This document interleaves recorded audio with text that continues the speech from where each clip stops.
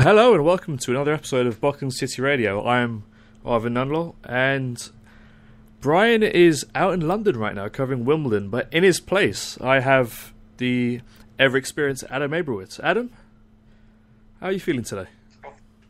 Doing well.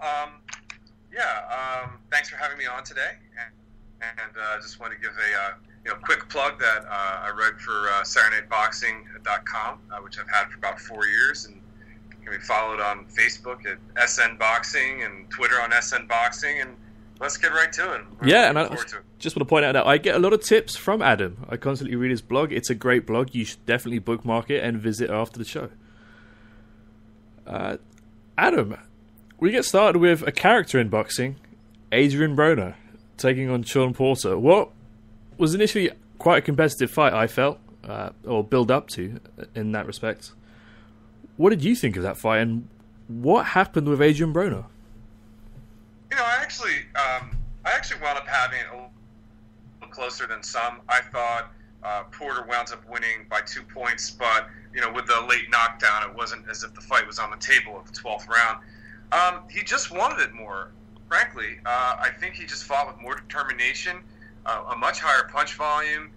Broner had his moments with some counter punching and some solid shots. It's just, to me, it just came down to desire, and Broner did get the 12th round knockdown, but he just didn't fight with a lot of urgency throughout the fight, and I'm not sure that their talent level was all that different. It just really came down to, those intangible factors.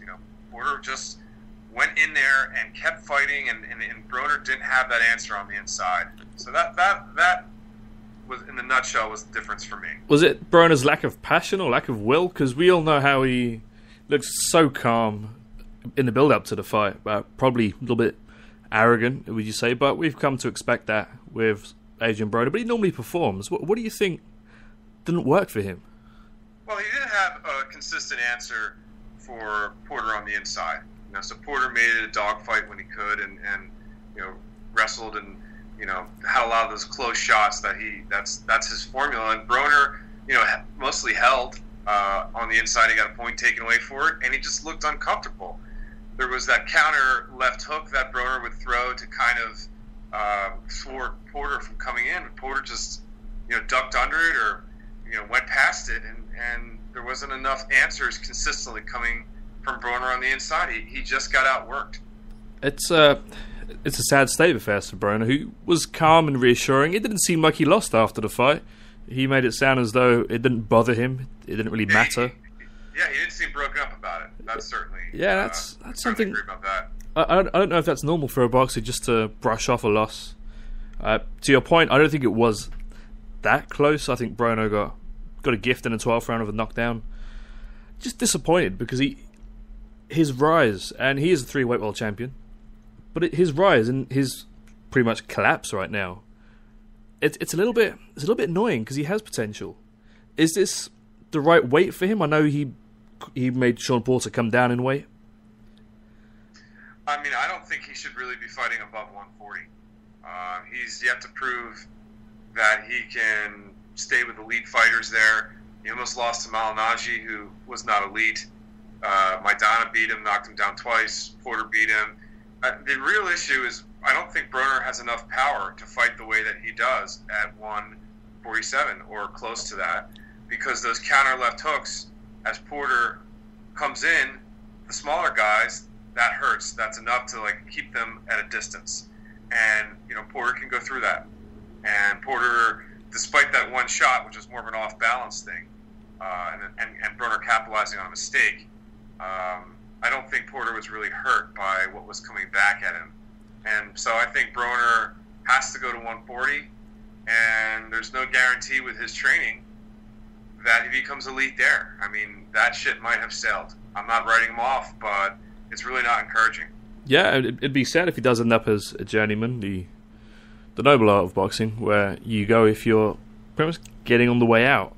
I want to say he's a gatekeeper, but he needs to really he really needs to motivate himself in order to fight. And especially, the way he portrays himself in public, people kind of want to see him get hurt, which is a bad place to be. Well, there's always heels in boxing, and obviously Mayweather has done a good job of creating a large segment of boxing fans who want to see him lose. And, Tyson at points in time had that too. The difference is you got to back it up. And so Broner has talked the talk, and he has some shtick, and some people find it funny, some people find it really annoying. But ultimately, people stop caring about you if you don't win.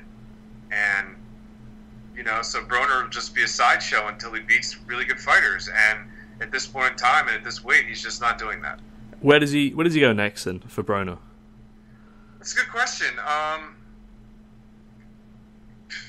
It really depends on, he's obviously one of Heyman's, quote unquote stars. I'm not calling him a star in the grand boxing world, but I don't know what Danny Garcia is coming up. Lamont Peterson's probably going to come up to 147. I don't know who from the Heyman world is staying at 140. I mean, there's certainly fighters they can find to rebuild a record and get a few wins.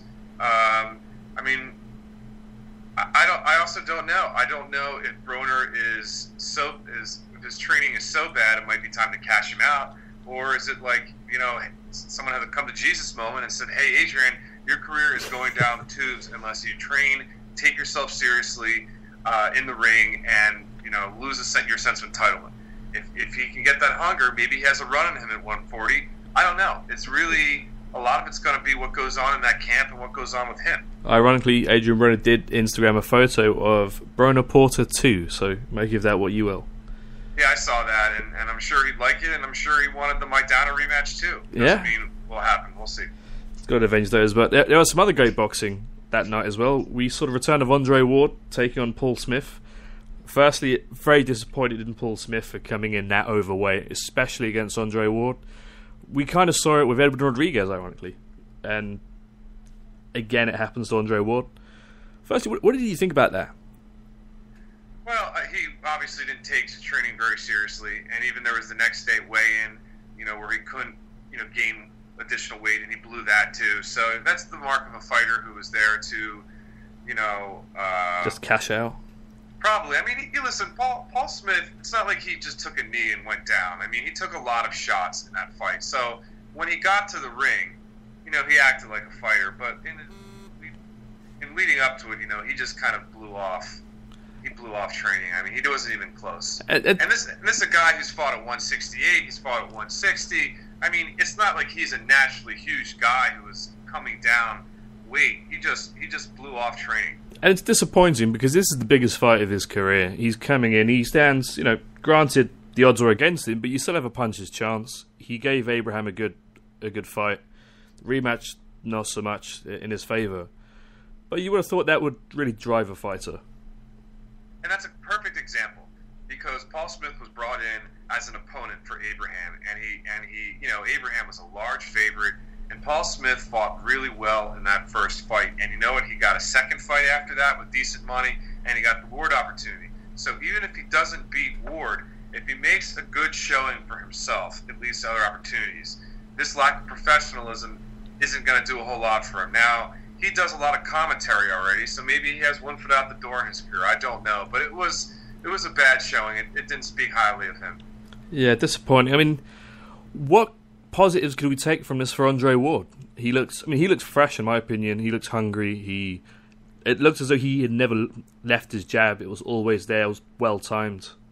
I thought his punches were really good. I thought he started off very well in the first 3 rounds, had a little bit of a lull in terms of activity, and then I thought he really turned it on in the 8th and 9th round. I didn't think his legs looked all the way back. I didn't see... He can do some very quick lateral movement, creating angles. He was very, to my eyes, he was a kind of a straight line fighter in his movements. Now that might be ring rust, it might be age. That's the most fascinating thing that I'm interested to see.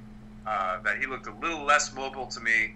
I don't know if that's the opponent in front of him, age, ring rust, whatever. But his punches look great. His combinations look sharp. His right hand. I mean, he didn't even throw a lot of his left hooks, which is his best punch. Yeah. His right hand, his uppercuts were beautiful. I mean, the punching was crisp. Punching was very good. Yeah, and I think that's a testament to how well Andre Ward keeps fit outside of the ring. We see it with Bernard Hopkins, we see it with Floyd Mayweather, and we see it with Andre Ward. He a great natural athlete, I want to say. Yeah, definitely. And what next for Paul Smith? Do you think this is time for him to call it a day? I don't know. I mean, again, when he's doing a lot of commentating, and sometimes I always feel like these guys have one foot out the door, and so he's shown that he's not going to be able to beat somebody at the top at 168. I mean, he could be an opponent if he wants a decent payday. I don't know where that fight is right now based on what he did against Ward. I don't know. He could fight some British-level fights for a few. It's really going to depend on what he wants to do with his career. I don't have a natural next step because he didn't look like a guy that wants to be in this business for much longer. Yeah, it's a sad state of affairs, but hopefully he comes to terms with whatever decision he does make. Right, and apparently, I mean, I don't listen to Sky too much, but just because I often will see the American feeds of fights, but I have watched Sky, and apparently Paul is very good on commentary. Always a good thing to see life after boxing, if anything. Yeah. Andre Ward, a man with many options, and we'll hear from that as well from RocNation COO David Itskowitch. But for now, he could go up or down depending on how he feels. Yeah, and I also wouldn't be surprised if he stays at 168. I think after the fight, he said that was most likely his natural weight. Virgil Hunter said that. I'd be interested to see the James DeGale fight. DeGale recently won a title at 168. Crafty guy, has a little bit of power. I think that's a good opponent for him. I definitely think there'd be interest on American cable networks. And, Golovkin is down. I somehow have to think eventually that fight happens. I think Andre Ward will be in some really decent fights. It just might take another year to 18 months. But I think somebody like DeGale is a great choice. If Groves can win his next fight, which is for a title shot against Badu Jack, I think Groves at least is a decent name. I think DeGale has a better chance against Ward than Groves does. But there are guys there that I'd be interested to see Ward do. I think he needs one more fight to see if he's all the way back. But, options. One other area as well is if he moves up a little bit to fight Sergey Kovalev, which could be a good fight in a light heavyweight division. I mean, I think it's a spectacular fight. I just don't see that happening soon. I don't see that happening particularly soon. But we would all love that fight. Surprisingly, you haven't mentioned Carl Froch. It seems as he's gone a bit AWOL. I know he was talking to Golovkin. That's gone quiet. He mentioned that Froch couldn't sell out, he mentioned that Ward couldn't sell out, but Ward brought 9,000 out to Oakland, which was also interesting. Yeah, I think Froch, if he fights one more time, it will be, some type of big event where he could win. I think they know they're not beating Andre Ward. Whatever the bluster is, it's a loss. And I just don't see that as his final play in the ring. I don't see it. Yeah. Nor do I, to be fair. I mean, the first fight was so one-sided. I don't see how Froch would really change or adapt for the second fight if it were to happen. Yeah. But we were given a fantastic fight with Sammy Vasquez Jr. against Wale Omotoso. Yeah, that was fantastic. Vasquez is a prospect from the Pittsburgh area, southpaw. He spent a lot of time in the U.S. military. He was with Iron Mike Promotions, which was Tyson's company, until that folded up, and then it got absorbed into Al Heyman. I think I might have seen one other Vasquez fight previously, but this was my first time, seeing him against a good opponent, and he was a lot of fun. He throws a lot of power punches, aggressive, has boxing skills, had a very good amateur record, and Wale Omotoso turned it on in the end. In the later rounds, 7th, 8th, the 8th round I thought was a round of the year candidate. Omotoso doesn't really move his hands enough to win rounds a lot, but he does pack some thunder, and he definitely connected towards the end of the fight, and Vasquez won comfortably. I think it was something like 98-92, but his face was a mess. It was bloodied, all torn up. He was in a real fight. He was in a dog fight, and he came through, and this was a perfect learning experience for him, and it was an example of very good matchmaking by Heyman. It's exactly what you want to do with a young prospect. Put him in tough waters. You hope that he makes it out, and you learn some things about your fighter. And Vasquez, in my opinion, passed all those tests with flying colors. He's an exciting guy at welterweight. Ironically, he's trained by Michael Moore, would you believe? He was last seen leaving the Freddie Roach's gym in Hollywood. Now he's in charge of Sammy Vasquez Jr. So hopefully, he can take him all the way, get him into some title fights if they do exist on PBC. Right. Yeah. Right.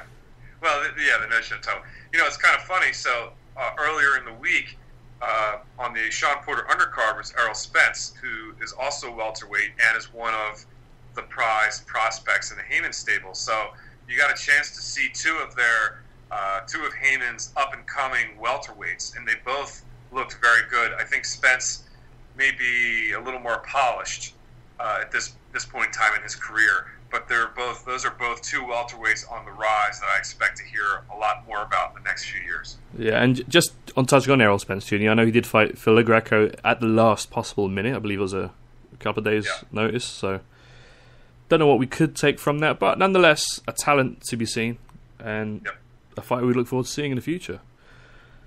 We also will now approach the upcoming fights. We have this Saturday. We have a really good fight, I want to say, and possibly fight of the year with Timothy Bradley against Jesse Vargas. We'll see. I always go back with Tim Bradley since the Provodnikov fight. I think this fight is going to be as difficult as Bradley makes it. So I think he has enough skill and experience and athleticism to outbox Vargas. However, Bradley has been wanting to become more fan-friendly. He believes, for whatever reason, he's more of a power puncher now. And so he likes to take risks, often when he doesn't need to. So I think it's very possible that he thinks that he can, really take it to Vargas on the inside and try and knock him out or try and do some damage. And if that is the type of fight that Bradley wants, then I believe boxing fans are in for a treat. And that's why I think it's funny, because we're seeing a different side of Bradley, a fighter that he wants to become, but he may not necessarily be. Right, and he still only has like 11 KOs or something like that. His record is still what it is, and for whatever reason, he believes he's some type of power puncher. I mean, it's fun. It's created a lot. It's created some very good fights for fight fans, but Vargas is kind of a wild card too. He does a lot of things well. Doesn't have natural power, but has good athleticism. Sits down on his shots. Not that they're that hard, but they're solid. They score well. They connect. He's been the beneficiary of a few generous decisions over his career, but he's not without talent.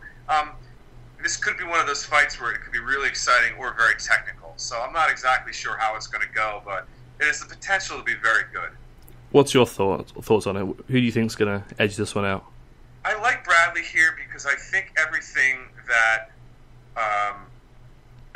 Vargas does, Bradley can do better. However, Bradley goes through these undisciplined spells. He doesn't listen to his corner. He doesn't do what's best for him. So I could see scenarios where Bradley loads up on big shots and then Vargas just outboxes him. Yeah. So I think it's going to be like a 116, 112, 8-4 Bradley win, with Vargas having good moments, some very good moments. Definitely not the knockout. I'll agree with you there. It's more than likely going to go Bradley's way over 12. But like you said, you never know with Bradley, because as he takes, more and more punishment in every fight, could Vargas stop him? Do you think that's a possibility? No, I think Bradley's chin is pretty good. I mean,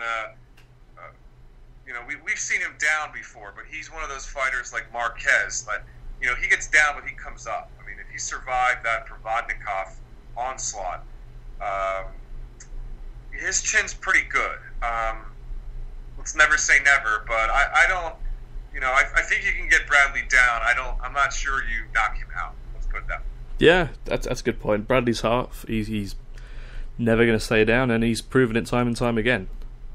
Yeah. On to our main area of the show tonight. We spoke with RocNation COO David Itskowitch earlier on this week, fresh off back-to-back, I want to say, RocNation events with Miguel Cotto and Andre Ward. They're fortunate, Adam, in the fact that they have two huge fighters who, ironically, can pick and choose whoever they want to fight. They're that big now. They're well established. And, it was just a great time to be in boxing, considering we have more and more promoters getting involved. Some sad news, though, because as you heard, 50 Cent's promotional outfit, SMS Promotions, did fold. But, yeah, onwards and upwards, right, Adam? Yeah, I mean, it's a tough business, and there's always going to be new promoters that come in. And RocNation has the Jay-Z backing and some high-profile fighters, but what's going to sustain that company, as any new company, is the strength of your pipeline and your prospects. So they have signed a number of younger fighters, and much of it will depend on how well they develop, because Cotto has, 2 or 3 years left. Ward has some more time, but that's not enough to form a stable. It's really going to be those young guys coming up, and if those young guys are successful, that breeds them, or gives them the ability to sign more people, and that's really what it is. It's getting that pipeline going. Definitely, and a great way to lead on to David talking to us. So, yeah, this is David Itskowitch from RocNation Sports COO.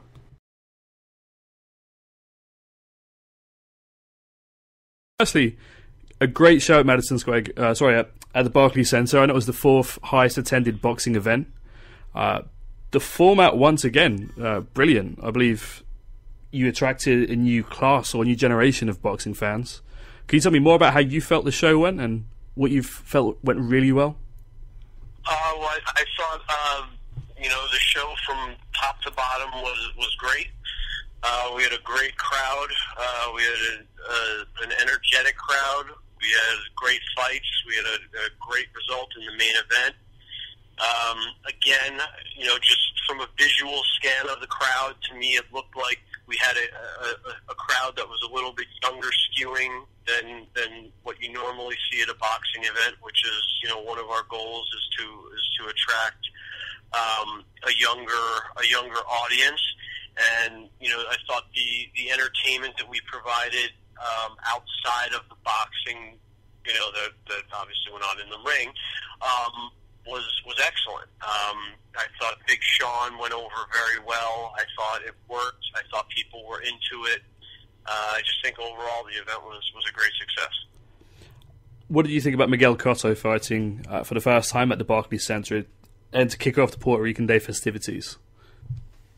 Well, look, Miguel has always, had an association with Puerto Rican Day Parade Week. It was great to have him involved in it again. His fans turned out in droves to see him. He didn't let them down. They were loud. They were passionate. There was an energy at Barclays Center that I haven't really seen before at a fight there. And, Miguel's fights in New York, they do bring a kind of a special energy, and I think we saw that. Yeah, and it was a great performance by Miguel, and he really, once again, proved that he's a dominant player in the middleweight division.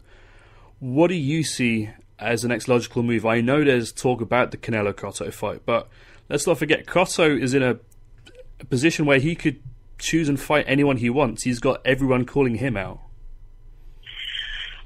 Well, it's no secret that Cotto Canelo is a fight that is being discussed. It's a fight that I think, in my opinion, is the biggest fight in boxing that can be made right now. It's a fight that Miguel wants. It's a fight that Canelo wants. It's a fight that we want. It's a fight that Golden Boy wants. I think it's a fight that everybody wants. That being said, I think that you mentioned Miguel being able to pick and choose and call his own shots, which he is in the fortunate position of being able to do. And because this is the biggest fight in boxing, and probably the fight that can compensate Miguel best, or one of the top 2 fights that can compensate him best. It's a fight that we and he are looking forward to getting made. Do you think there's any truth in the fact that Floyd Mayweather has now been talking about Cotto in a very positive manner, and he's on the look for opponents. Rumours have been spreading that that's something that could possibly come to fruition. What do you think about that? I haven't heard that, and regardless of whether or not he has been saying that, Floyd has a relationship with Showtime, and Miguel has a relationship with HBO. I mean, obviously we've seen HBO and Showtime work together recently. However, I don't see it happening for a Mayweather Cotto fight right now. And with Miguel, it seems though he's coming into fantastic shape. How many more times would you see him fighting towards the end of this year? I know he's got probably one fight, but next year as well. It's funny that you say that, because one of the comments that I made during and after the fight was that he looked very fresh to me. I mean, a lot of talk is made of ring rust and guys being out of the ring too long. And Miguel was out of the ring for it wasn't exactly a year; it was 364 days. But he looked fresh. He looked young. He looked like I haven't seen him look in a long time. I think that obviously we'd like to see the Canelo fight happen before the end of the year. And then, we'll see what happens in that fight, before we talk about what's next. But, I don't think it would be crazy to think about, Miguel then fighting again in the spring next year. Would Miguel or yourself, and you don't have to comment if you don't want to, but would you be happy to pay Golovkin the step-aside fee that he's been asking for, or would you be happy to vacate the belt just to make the fight happen? I think that, look, Miguel wants to defend his title. He's proud of his title. That title represents something to him in that it made him the first Puerto Rican to win world titles in 4 weight classes. So we're gonna do what we can to make sure that he gets to keep that title. And if a Canelo fight is made, which is everybody's goal, we would like that fight to be for the title, obviously. What did you think of Gary Shaw's comments about the weight? And we all understand that the weight was clearly labelled at the point of signing the contract. But what are your thoughts, especially as we move on to Andre Ward and that weight debacle? I mean, I think, in terms of catch weights, I mean, I think that, look, Daniel Gill agreed to the catch weight, and you didn't really hear Daniel complaining about it too much. As Miguel said in the lead up to the fight, look, when he fought Manny Pacquiao, he had to agree to a catch weight, and you know what? If you don't want the fight, you don't agree to the catch weight. You don't do it, And Daniel Gill wanted this fight, and he agreed to the catch weight. So, he did it, and hats off to him as a professional, despite, all the, there was a lot of talk before the fight that he wasn't going to make the weight, that he wasn't going to try to make the weight. Daniel was a professional, and he made the weight, and that was it. I think there's a little too much talk of catch weights, going on here. If someone doesn't want the fight and they don't want to agree to fight at a weight, then they don't take it. I mean, it's not exactly analogous to. I mean, if someone's a fighter from a higher weight class coming down to fight somebody at the weight limit of a weight class, it's akin to them complaining about it. I mean, if you're a 168 pound fighter and you want to fight for 160 pound.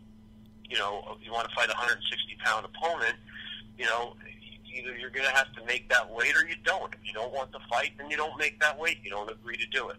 That's a good point. I mean, it was clearly outlined and labelled as such. There were no surprises. So we made it. It was very clear. I mean, it was in our contract, of course. That he knew going in that this was the weight, and they agreed to it.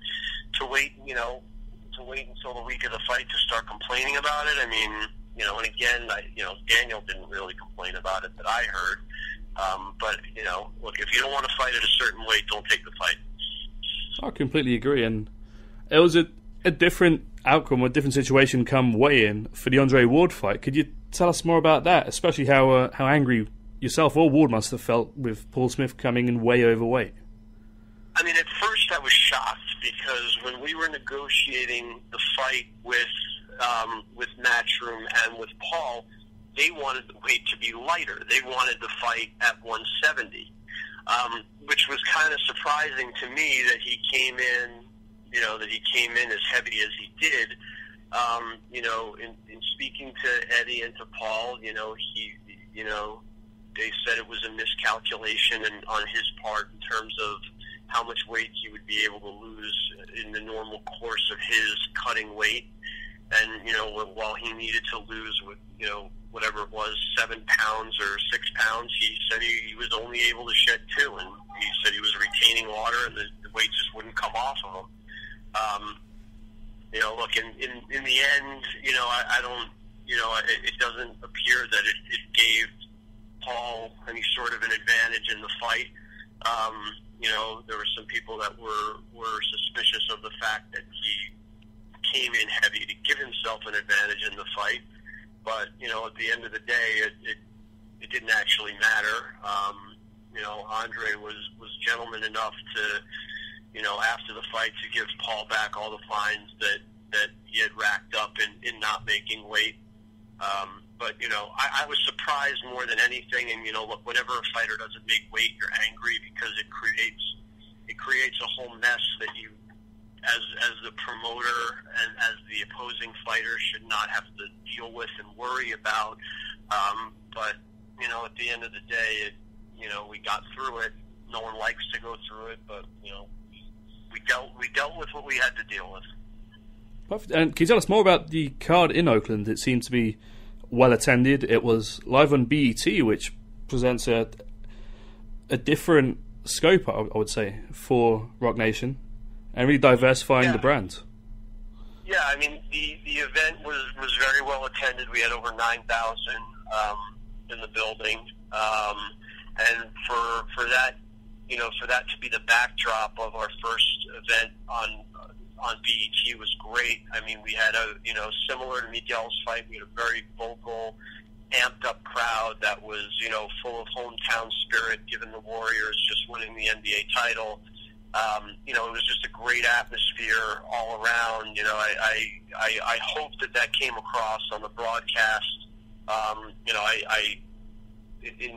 I've seen bits and pieces of the broadcast. I haven't seen the whole thing yet, but just the crowd. You could hear the crowd erupting when the towel came in. You could really, that came through on the broadcast, and it was just all around. It was a great event for us. The crowd was, like I said, very into it, and again, we had a great host in the arena in Sway, who was from the area. He was very well received.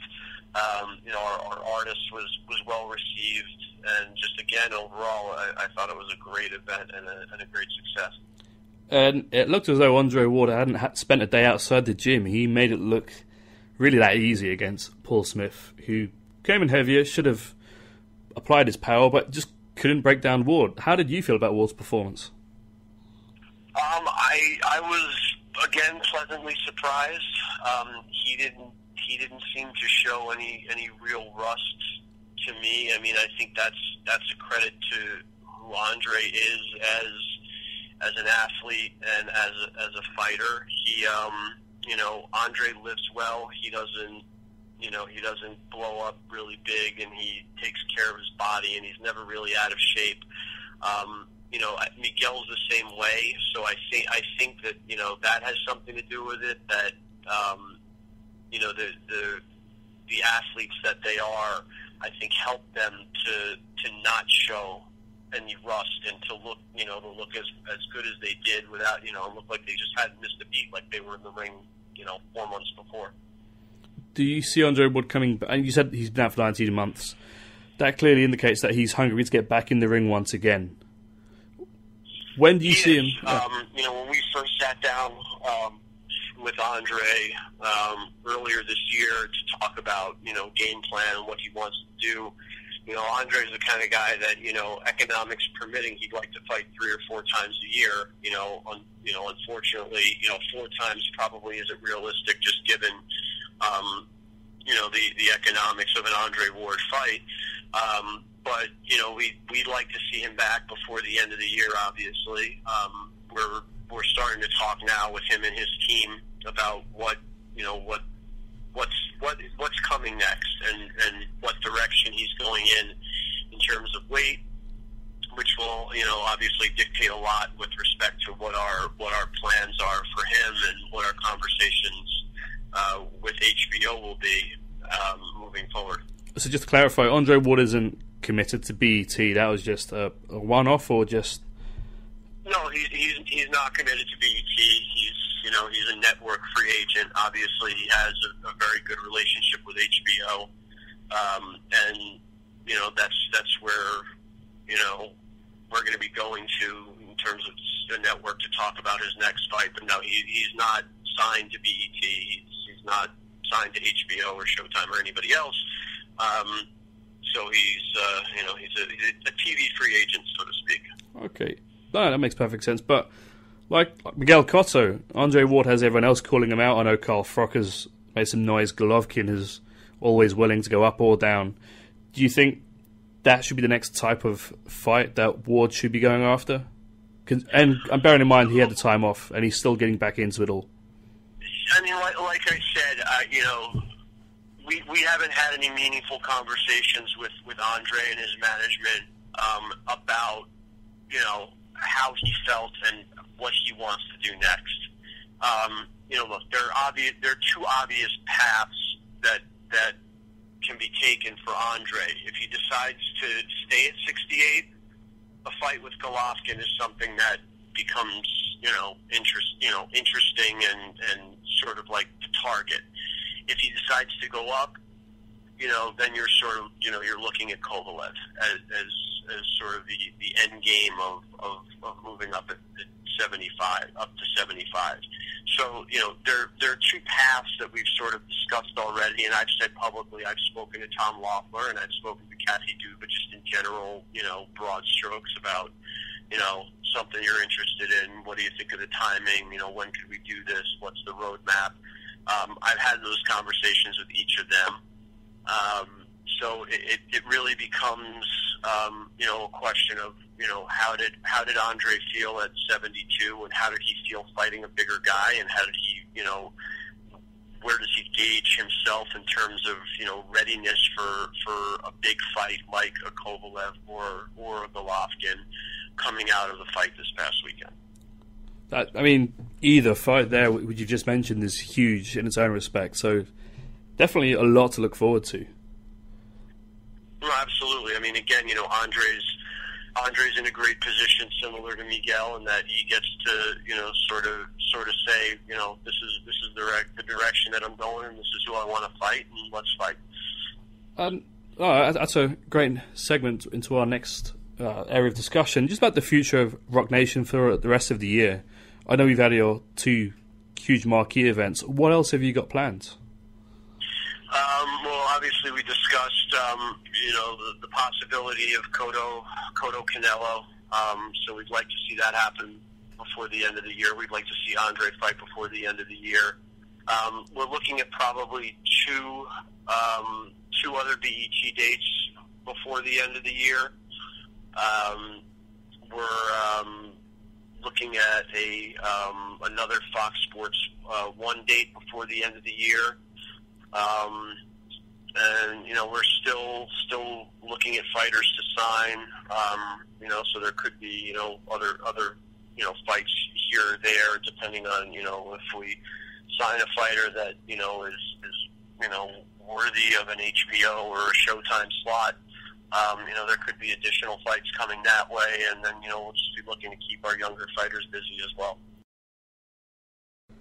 So yeah, David Itskowitch, very very insightful. A lot that he discussed about Cotto, pretty much being able to choose whoever he wants, and rightfully so. He's earned that, and the fact that they're looking at the Canelo fight primarily, but they're open to other fighters. I did raise the point of Floyd trying to come in and try and get a rematch with Cotto. What did you think? What do you think about it, Adam? Well, I don't know if Mayweather Cotto is going to be a fight that is going to. I don't think it's going to materialize. Let's put it this way. The fight wasn't as close as some people lead you to believe. There's the Freddie Roach angle that Cotto has now. Maybe that's helped sell it. I just don't see how Cotto is going to win that fight. And I guess it gets 1 million pay-per-view buys, and that's fine. I just don't see that rematch happening. I don't think there's a need for it in the marketplace. I don't think there's any unresolved issues in the first fight. So that's not to say it won't happen, but it's not something I'm looking forward to, and I probably don't think that's the first. I don't think that's what we're going to see in September. I did raise the point of whether Cotto would be willing to pay Golovkin or drop the belt step aside. David seemed to strongly believe that Cotto will keep the belt, which would mean either a step aside fee or maybe he actually takes Golovkin up on his offer if he can't reach terms with Canelo. It's just an interesting triangle, I want to say, that we have going on as well. Yeah, I believe that Cotto and Canelo will happen in November or December of this year. I think that's the fight we're going to see. It's going to be fantastic. It'll be a nice pay-per-view. It'll do well. And, you have the Mexican-Puerto Rican rivalry. You have Cotto, who has been a star for over a decade. And you have Canelo, the fast-rising star in boxing. It's going to be fun. All boxing fans would like to see that fight. All boxing fans would enjoy all those other points of the triangle as well. They'd love to see Golovkin and Cotto, and they'd love to see Golovkin and Canelo. So each of those fights would excite people. I think we see Cotto Canelo in November. Yeah, and speaking of Golovkin, he did mention that Ward could come down to fight Golovkin, Ward could go up to fight Kovalev. As we had mentioned earlier, really a great place for Ward to be. He can choose his own destiny, I want to say. Well, I don't believe that Ward's going down at all, despite what's said. It's like Golovkin's camp saying Golovkin's going down to 154. I've seen no evidence that he wants to go down. I've seen no evidence that Ward is going to go down. I think it's possible Golovkin can come up to 168. I definitely think that's possible, and I just don't think we're going to see Ward at this point in time in his career, fight below super middleweight. Getting back to your point of fighting James DeGale, I suppose, but anything is possible. You never know. Chavez Jr. might resurrect himself once again and somehow stake a claim. But I don't know. I just don't see. I don't see him as being relevant to a top fighter. I don't think Chavez's team would want to take on Ward. I'm sure Ward would love the payday, but I think Chavez is just going to be hopefully some lower level cash cow, and if he fights somebody like Ward, he gets abused. So I don't see that happening. It's funny how the tables have turned, I suppose, for Chavez, but can't really say it wasn't coming. True, very true. Yeah, so great speaking with you, Adam. Yeah, we covered some great grounds. Firstly, I'd like to thank Al Heyman and David Itskowitch from RocNation, Bob Arum, Todd DeBuff, Adam Abrams from Saturday Night Boxing. Any closing words for you, Adam? Well, just thanks, and got a little bit of a lull after this weekend in terms of big fights. There is Thurman in July, but I think Bradley Vargas could be entertaining. I don't think the fight. It's been such a busy boxing calendar the last 2 months that I think this fight's gone a little bit under the radar. But people are tuning in. I think we'll see a good solid matchup between two guys who are going to give it their all, and there's a lot on the line. So I'm looking forward to Saturday's fight. I can't wait for it as well. Make sure you read up about it on Saturday Night Boxing, as well as give us a 4 or 5 star rating on iTunes. We always appreciate that. And any questions, email boxing@outlook.com. And that's all we have for you. So from myself, thanks, and from Adam. Well, thank you very much. Cheers. Bye.